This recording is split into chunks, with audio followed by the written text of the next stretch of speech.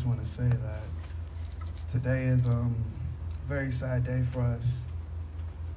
My grandmother was fighting a lot for a long time, and now she can rest easy because I know she's in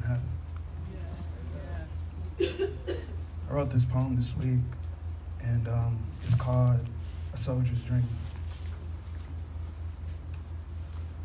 I have watched fallen angels burn and demons reclaim their innocence. I have heard of mothers who have torn themselves apart to birth purity, fathers who give their souls to a future they will never see. And within every one of these moments, God is apparent, God is here, God is close. My shoulders lay heavy with tragedy. Consumed by fallacies, often overcome by family, it's strange that death upon mankind wakes our souls up to the reality that time is nothing but an illusion. I've come to the conclusion that these memories have made me a vanguard to those demons that once masqueraded themselves as monsters under my bed. I realize now that you were the angel that helped guide me towards stability. I miss the idea of you watching my future children gain in prosperity. Death's imperative purpose is to remind us that we often are so bewildered in our own individuality, and life turns elusive once we materialize that true love never dwindles. It just constitutes framework for future movements. You pervaded through my life like music. Evolved sonnets into my dialogue, sheltered haikus for my hellos, compositions for my blemishes, and love for my depiction of you. My shoulders lay heavy with tragedy, but my mind is stuck on the truth that this world can never be painful with you by my side. Humble tones, I breathe in less pride and exhale more hell, so I may feel feelings in a fickle time with low fortitude. You are the castle that would never fall. Stand tall, you often would absolve my anxiety. A woman of class and personality, you couldn't name one person who built more loyalty. Death will make you interrogate your own humanity. You often were so selfish for me. So as my pen collides into this history of my diary, I drown my thoughts in a river of ink to devise a theory that my concept of you is perpetual. Let this poem be my ritual to announce that angelic habits are habitual, and honesty, the projection of your life, is shown by the attendance of your service. A God's servant that has finally found refuge in a home we all call heaven. Her smile, a blessing from holy gates, placed right at the footnote of her Bible. Life has this cycle, just how Mufasa's death made Simba a leader of his jungle. No Timon and Pumbaa, but Hakuna Matata. There are no worries where my grandmother is.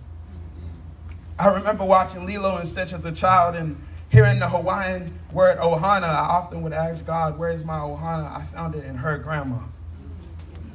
Your heart was a home that never left me in abandonment. No dog conversation, so your every word became illustrations in my mind. Just how you brought dawn enduring long nights, and even taught this blind boy how to paint stars in a blind sky, conjure planets out of memories, ambitions to the solar systems. You gave me the wisdom of house and love and a sacrifice. So while tragedy lays heavy, I must congratulate you for your ascension and admission into God's sanctified light. I paved concrete dreams into my life. They would call what you did for me spoiling. But you spoiled me with freedom, so I never faced enslavement in a world where a lack of commitment could be fostered from limitation. You taught me that even the unknown soldier's dream could rival the king's.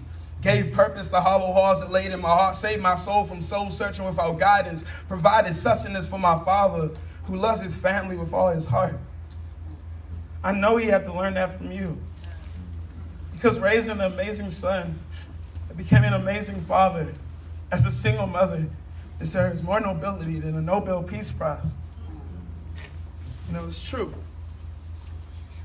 I would not hesitate to give my life just to have one more second with you. I asked for diamonds, you gave me the mind, and every dream I ever had, you gave me your mind. Not to mind the fact that you supported every grind, and even when I was being difficult, you still gave me the room to shine. You are the happiness that I sculpted into my soul. Because I knew if I ever lost myself in the caverns of my thoughts, that any darkness I battled would be conquered by your light. You had so much affection for me in your eyes. Real eyes, real lives, real recognizes real. Every poet has a pen that never breaks its word. Behind every poem, there's inspiration, and behind every poet, there's those who inspired him. Your reverence was gracious. You controlled my tides with the love of your moon, gave me a world in your ocean and a home on your shoreline. Death doesn't rationalize, for when it's your time to go, you lose your life as if you're blind grandma. Look what time is confiscated. My memory seizes a moment when I was 17 years old, reciting a poem at my grandfather's funeral. Tears in an old woman's eyes, my words a disguise, a mask, a facade, to convince myself that everything would be all right. You must understand that when Grandpa died, knowing you were still here gave me hope. So as a 23-year-old young man now, I can see those tears in that old woman's eyes have finally stopped. She can finally rest and be with her Roland. My grandfather used to have me rolling, taught me wisdom through laughter, while my grandmother gave me love through provision. The world said, pick your poison. My grandmother said, here's the antidote. She taught me that the cure to a dying heart is persistence and dedication. They say it will be all right. You know, all boys cry, but men, you see men often die when they lose the women that helped raise them. I only have one left, and her name is Caroline. So, of course, tragedy is on my shoulders. Behold a love that translates to sorrow after death, but death translates to better tomorrows. Once I realized the gift of you giving me your time allowed me to build my own mandate of heaven, because even the unknown soldier's dream can rival the king. Chess matches with we once played with the devil became the reason why I valued the pawn more than the rook, the bishop far more than the knight, the queen far more than the king. Even the tiny ant still stands at the end of elephant. The heart is still more than just an organ. The smile is more charity than currency, and your presence was a present from God to me for 23 years. So when I shed these tears, each one personifies a revelation where you customize my smile. How precious is a woman who lives in a garden but still values every single petal. This lesson that you did not belong in man's world because Sylvine was born an angel. A queen that never needed a throne, a heart as her crown, a smile as her kingdom, and always home for me when I felt alone, Grandma. One day I'll tell my children about the woman who made flowers grow out of concrete, made clouds out of rainstorms, and futures out of sacrifice. Your actions always screamed, I love you, and maybe that's why my soul finds it difficult to be silent. And as I write this poem in silence, I'm reminded once again that love is timeless. I set my sun across your horizon for one final dance before your stars become permanent and your moon becomes full. We held two different religions, but you still inspired my love for God. No wonder you love me so much. Any woman who loves God the way you did, her love is always a blessing. But look at her name, Sylvine.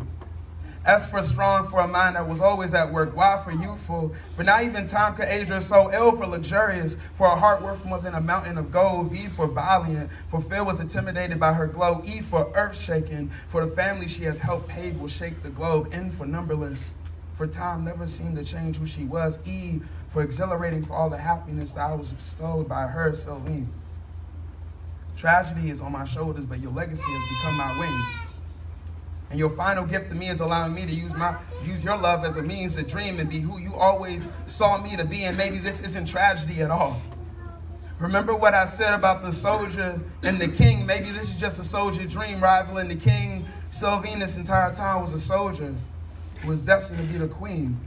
Her dreams turned into a kingdom of belief. Her love turned into a system of my dreams. Her life was the reason why the angels sing. Actually, I was wrong.